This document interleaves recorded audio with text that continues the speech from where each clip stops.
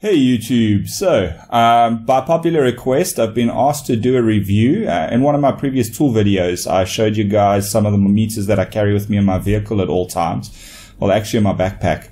So I was asked about one of those meters. The meter in question was the Fluke 376 True RMS clamp meter. For those that don't know, it's this little beastie over here. Maybe you remember it from the previous video. So what we're going to do now is we're going to get down onto the bench, take a look at this meter, and I'm going to talk about why I went for this meter as opposed to all the other different clamp meters that are out there. People have seen me do reviews of the bigger clamps from Fluke, etc., but I decided on this one because of the nice small form factor, and it does Inrush and it does all the other nice little things that I want from a clamp meter. Now, just to get started, this clamp meter is nice for one-handed operation. You can just sort of rotate it with your thumb like that. It's got a fairly big jaw, quite nice. One side of it is plastic insulated, the other side's got a bit of showing metal, so you got to watch that for rust. You've got a sort of screw connector on the back to change the batteries. It takes two Penlite AA batteries. The meter will do volts AC, volts DC, millivolts DC. It'll do capacitance, resistance, up to a few kilo ohms, continuity, amps AC hertz, amps DC with Inrush. Both of them have got the Inrush function, and of course it has the iFlex option on the top over here, which allows you to connect the iFlex probe for doing large conductors and up to 2,500 amps. So although this meter is designed for possibly about 1,000 amps on the clamp on it, using the iFlex clamp section you can go up to 2,500 amps of current measurement in one device. For electricians, I highly recommend it. But let's get down to the bench and take a closer look at this meter. Right, so in the bag we have the Fluke 376 clamp. Okay, comes in one of these nice sort of Fluke bags, by the way. But anyway, inside we have the Fluke 376 clamp meter.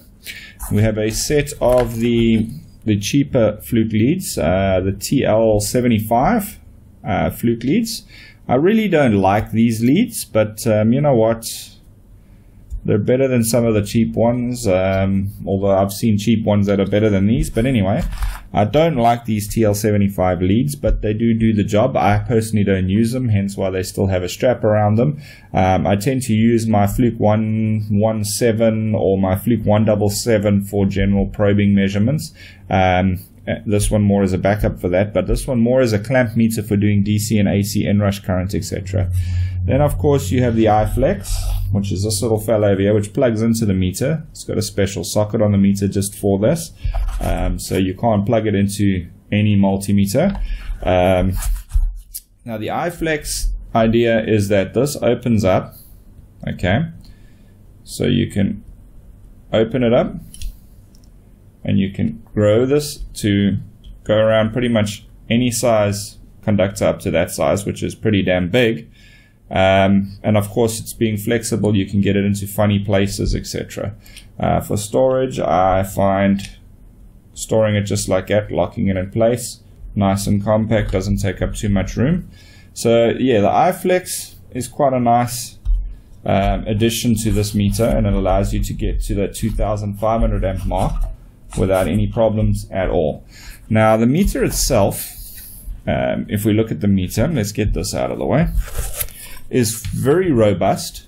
It's very well made. It's got this sort of integrated rubber holster on it. It's got the special probe points at the bottom over here.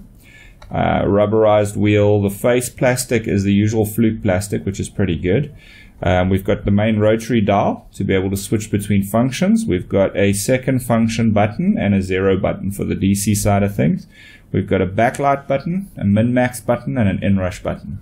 And then of course on the side over here we have a hold button.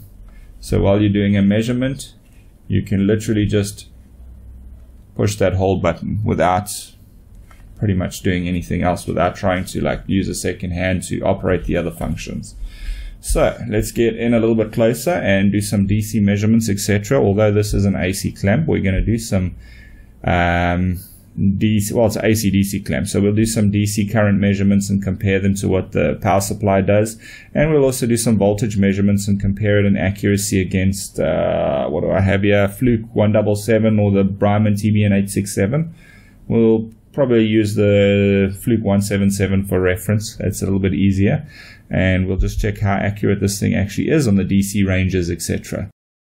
Okay, so yeah, we've got the 2 meters hooked up to my DC reference volts. Obviously this meter over here won't do the millivolts, microvolts, or any fancy things like that. It's just a standard volts, but we do have a millivolts showing 1.2, and as you can see here, we're showing 1 millivolts, but if we go down on the Fluke, we have 1.2. Now, this device on the millivolt side, there you can see we're pretty much on par on millivolts. That's about 97 millivolts, so we got 97.8, 97.8. We're still more or less in range. We have 204 on the reference, 204.7, 204.7. So far, so good on millivolts. Quite impressed with this clamp. So you got 433 on the reference. We're showing 434.2, 434.3, 541, 541.3, 541.4. 800 on the reference, and we're showing overload. So I think these will do up to just over 600. This one's already on overload. It went on to overload at just in the 550 millivolts region, and yeah, this one will go a little bit higher. So for all intents and purposes, not bad.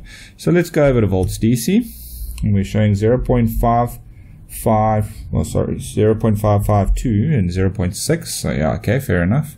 But let's jam it up to around 5 volts or thereabout. Sorry, just getting this thing exactly on 5 is quite an interesting exercise. So anyway, 5.004. Okay, 5.004. We're showing a good result here so far. Look, this isn't going to have the resolution that this does, but in so saying, the accuracy is what I'm looking at right now. So if I just tilt that a little bit to the side, we can see it a little bit better. Let's just get something underneath there so that it stays like that. There we go. Okay, so now let's take it up to around 12 volts. Let's see what we've got. 12.518. Okay, 12.52, 12.5. We're still good. Now let's just see 12.852, 12.85, 12.9. So it is rounding up, which is not really a problem. Now let's go to around 20 volts. Okay, 20.262, 20.26, 20.3. So let's just take it to 2. 20.22, 20.2. Okay, so accuracy, I have no issue with the Fluke 376 clamp on the DC range. Now obviously this meter here won't be able to measure current to the level that this will be able to, so I'm not going to do a current comparison between the two. It would be a complete and utter waste of time, but what I am going to do is just compare this to the ammeter on my DC power supply and just see how the two compare. So for all intents and purposes, so far so good on this little meter over here. Yeah, just a few things I'm going to check. My 10.2 resistor, we're showing 9.9, close enough. And then just the continuity, it's not very fast.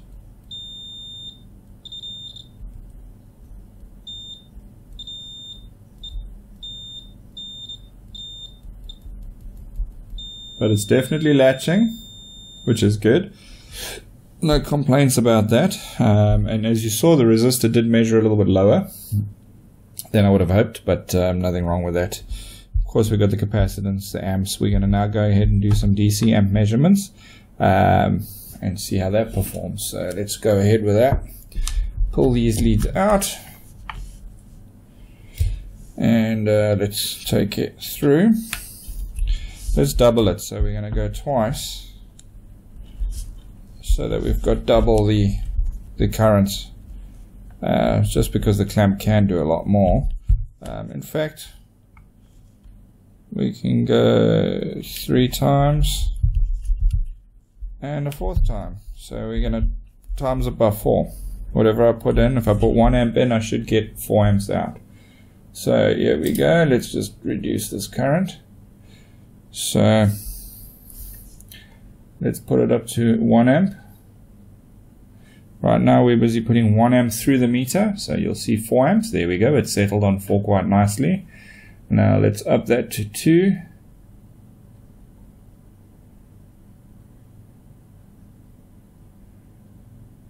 Uh, 2 amps. And we've got 8.1. So let's take that up to 5 amps and just see.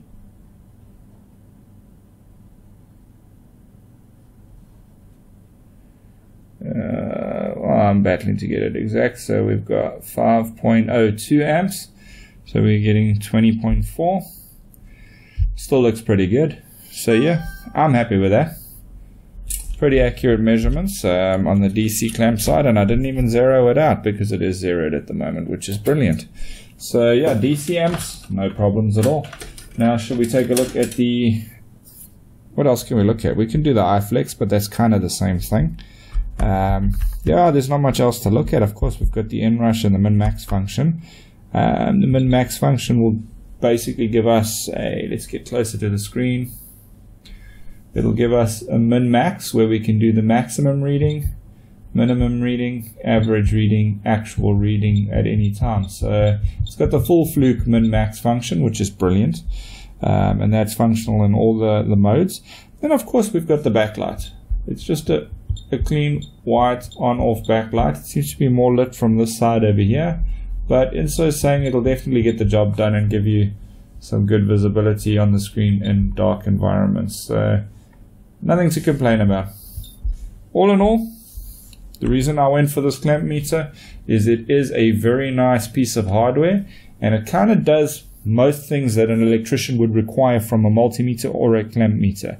Again, bearing in mind the ohm scale is lower, etc. There's a lot of little niggles about it. Oh, and I forgot to mention, you do have the hold function over here, which you just press and it'll hold. Press it again and it'll unhold, and so on and so forth. So yeah, all in all, Fluke, big thumbs up from me here on the Fluke 376. It fits nicer in my bag and also in my kit, so I don't have to carry around that big Fluke clamp that I used to use. So thanks for watching everybody, and until next time, have a brilliant and a great year. Cheers for now.